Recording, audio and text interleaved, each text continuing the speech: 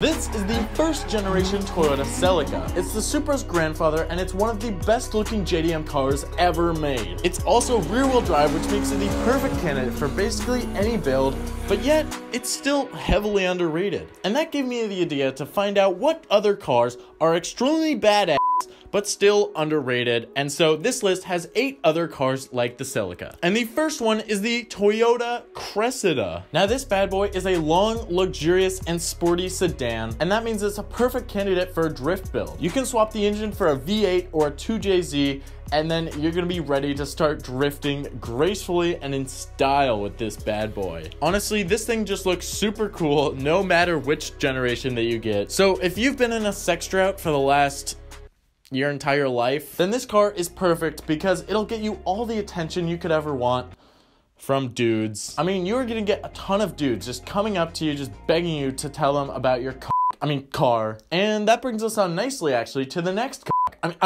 And that is the Subaru SVX, which has been all but forgotten, lucky for us. It has the most outlandish styling of any car in the 90s, with a nice retro modern look that most manufacturers weren't daring enough to try. And as you can see, this means this car can be made to look extremely good. Add on the fact that this car has a powerful flat 6 engine that sounds amazing.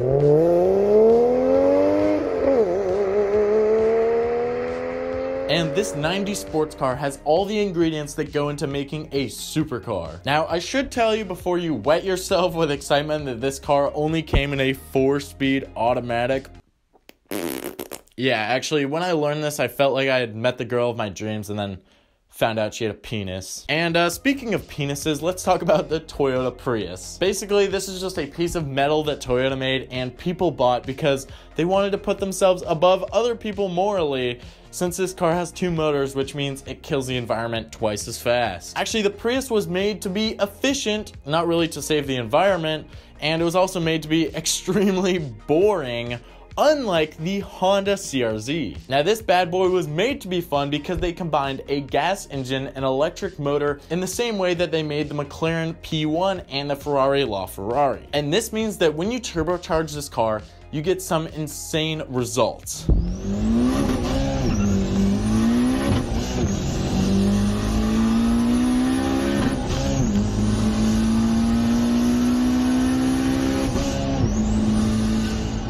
I mean, this thing just seems like an insane supercar if you ignore the fact that it's front-wheel drive, but they're still stupid cool because it's basically just a toned-down version of the modern Honda NSX. So, they're not really old like the other cars on this list, but they're still just awesome and pretty underrated. But you know what's better than a car made by Honda?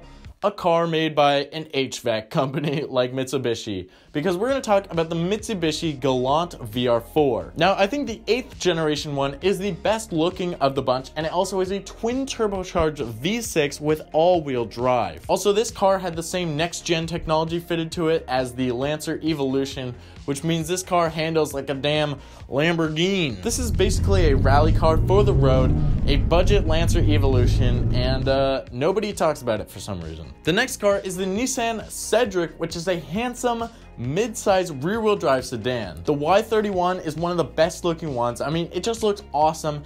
Very similar to the Toyota Cressida, and it's also not that heavy, which means it would make a sick drift build. The Y32 also looks sick. In fact, it looks a lot like a Bentley, but it also weighed more, and it also came in an automatic. These are slow cars, okay? They didn't even have a V8 option. You could only get a V6, but still, a rear-wheel drive Japanese sedan, this thing is just cool. But you know what's better than a rear-wheel drive sedan? A minivan. Yeah, the Toyota Previa is next up on this list. Now this thing was all-wheel drive, mid-engine, and supercharged. So basically it has all the ingredients of a supercar, but it's a minivan. Now I should tell you that the supercharger was actually added to this car because it was too slow without it. And also when they added the supercharger, they took away the manual option. But it's just a hilarious car, just to think about a supercar in a minute. Okay, you've probably heard about this car already. I'm just gonna move it on because the next car is the Mazda MX-6. And no, I'm not having a stroke. Yes, the MX-6 is a real car. It's based on the same platform as the Ford Probe, so it's front wheel drive. Now in the States, you could get a 2.5 liter V6, which is actually pretty cool. And I like this car because it looks good, especially stanced. Nobody talks about it. And it has the old Mazda logo on it, which kind of reminds me of my Miata. But honestly, would I buy any of these cars? No. Instead, I'd probably think about buying one of the cars on this list because, you know, there's a ton of underrated JDM cars and some of them are actually worth buying, like the ones in this list. Then, once you find one you like, just go out there, start a business, get rich, and buy one of these bad boys because that's what life is all about.